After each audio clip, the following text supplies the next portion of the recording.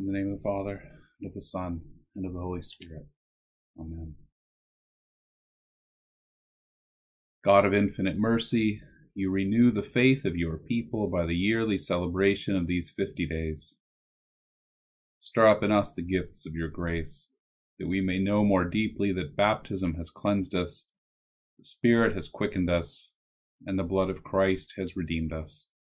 Through Jesus Christ, your Son, our Lord, who lives and reigns with you in the unity of the Holy Spirit, one God, forever and ever. Amen.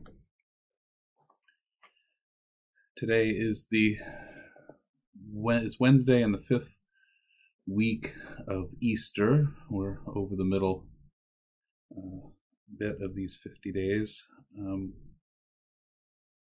And the church is looking forward to Pentecost, the time when the Holy Spirit is poured down upon us, but also beginning to imagine what it means to live after the resurrection, what it means to live as part of the body of Christ. And in that time and in that context, the church gives us today's gospel reading from the Gospel of John. This is from the 15th chapter. Jesus said, "I am the true vine, and my Father is the vine grower. He removes every branch in me that bears no fruit. Every branch that bears fruit, he prunes to make it bear more fruit. You have already been cleansed by the word that I have spoken to you. Abide in me as I abide in you. Just as the branch cannot bear fruit by itself unless it abides in the vine, neither can you unless you abide in me. I am the vine, you are the branches. Those who abide in me and I in them bear much fruit, because apart from me you can do nothing. Whoever does not abide in me is thrown away like a branch and withers. Such branches are gathered, thrown into the fire, and burned. If you abide in me, and my words abide in you, ask for whatever you wish, and it will be done for you. My Father is glorified by this, that you bear much fruit, and become my disciples." I am the vine, you are the branches. Those who abide in me and I in them bear much fruit, because apart from me you can do nothing. He is the true vine, he tells us. Jesus Christ is the vine, and we are the branches, and it's important to get that order, that relationship right, that he's the vine, and we are the branches growing out of him.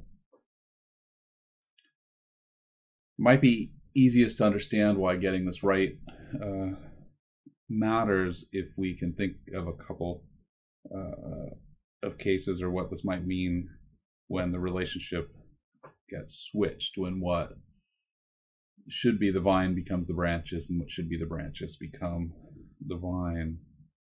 I think of something in some ways as trivial as sports. Not sports that kids play, but professional sports. So, how much is determined in sports not by the sport itself or the joy it brings, the athleticism of players and various kinds of athletes, but by money. Sort of practical ways, right? Like changing the game so that there are more runs, I guess, in baseball, for example, to get the scores up and make it more interesting, whatever. Or even, think of how long did Wrigley Field go without lights, but because they couldn't broadcast night games, they ended up putting lights in. So that, again, baseball could make more money. Major League Baseball could make more money off of the sport. of baseball, and even maybe more deeply. Again, you think of baseball teams or football teams or whatever, basketball teams. How much do we really root for teams who are playing, and how much do we just root for the uniforms they're wearing? When the team members, players, are shifted around and moved around all the time. And again, it's about what's a better chance of winning, what's a better chance. The more wins we get, the more money we make, and that kind of thing. And so much is determined by money. You could do the same thing with a lot of things, like movies, for example. How many smaller movies are even allowed to play for any length of time in the movie theater? If you're not making $1 billion, you're not a successful movie at this point. And maybe that doesn't matter if you think about movies as entertainment. But if you think about movies as one of the most important art forms potentially that we have, it's a big deal, because what it means is there are a lot of great pieces of art that are not available for most people to experience, see. So how much is driven in that art form by the industry of that art form, ultimately, again, by money. In both those cases, what should be the vine, either again, the athleticism, the gifts that God gives these folks to play and to perform in that way. And by the way, the using of those gifts is to glorify God.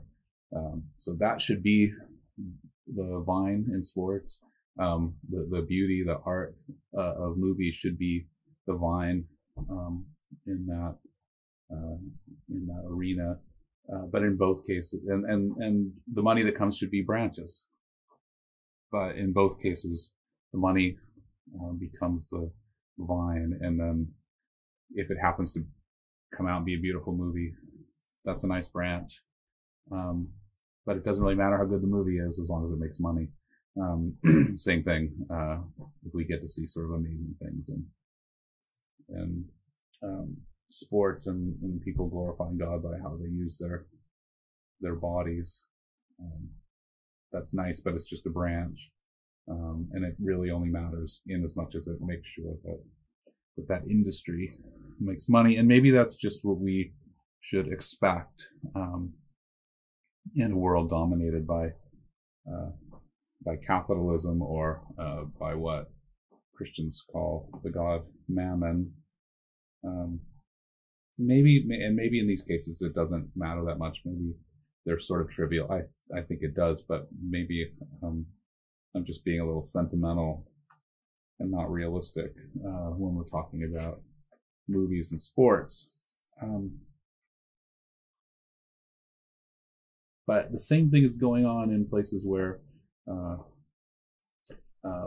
even if you're not interested in those two things,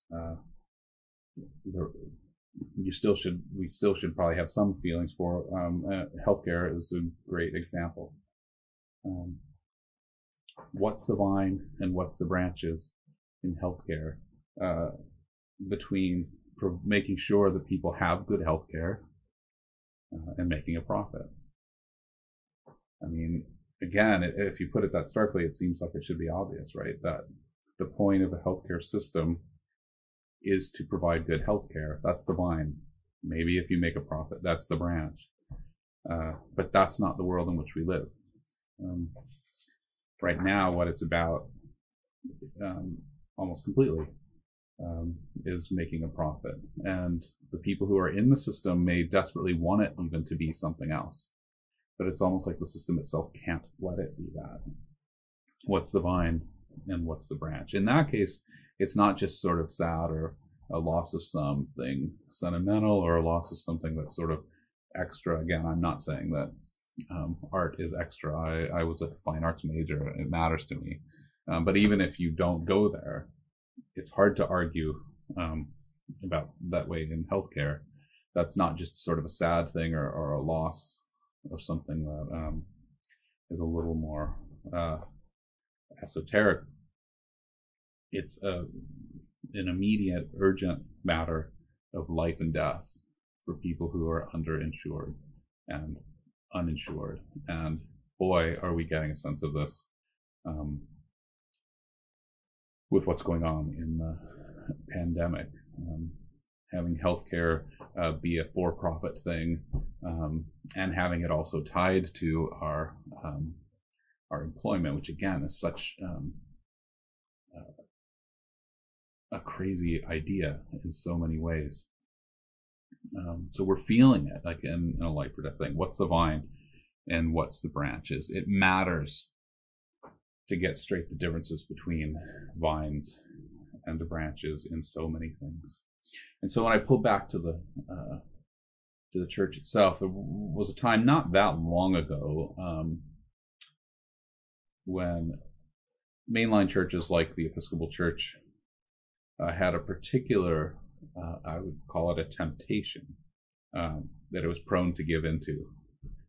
I think it's a temptation we still have and still want to give into, to allow ourselves to fulfill some role for society. So, for example, families would bring their children to the church, to Sunday school. So they learn how to sit still in church and learn how to be nice in Sunday school. So they could get used to dressy clothes, learn how to be polite, learn how to have relationships with people that they might not otherwise have relationships with, different generations, that sort of thing. And so they'd get all of that. They'd get this kind of training about, how to be a good, polite citizen. And then maybe a few prayers, so sort of put on top of that they might learn.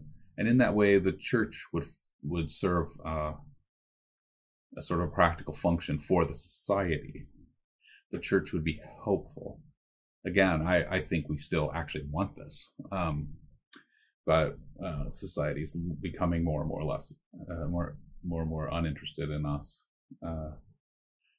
and so we long for it. And some of our sense of loss is about a loss of our understanding of that place in society. Maybe in some ways we try to hold on to this, not in that sort of more central thing, but again, maybe as the add-on, as the icing on the cake to life, where religion, Christianity can become a matter of some self-fulfillment, or make us feel a little better about some things, or help get our lives on track. So again, be helpful. And, I guess it's okay if some of these things are happening. But do we really think that the Son of God, the second person of the Trinity, became incarnate, took flesh and blood in our world, and healed people, and drove out the moneylenders from the temple, and raised the dead, and proclaimed good news to the poor, and gave sight to the blind, and then ultimately suffered, died, and then rose again on the third day, so that we could raise nice, polite, well-mannered kids, make them good citizens, learn ourselves how to be good citizens, and help us to get our sort of affairs in order, and to feel better, to feel good. We think that's what that was about.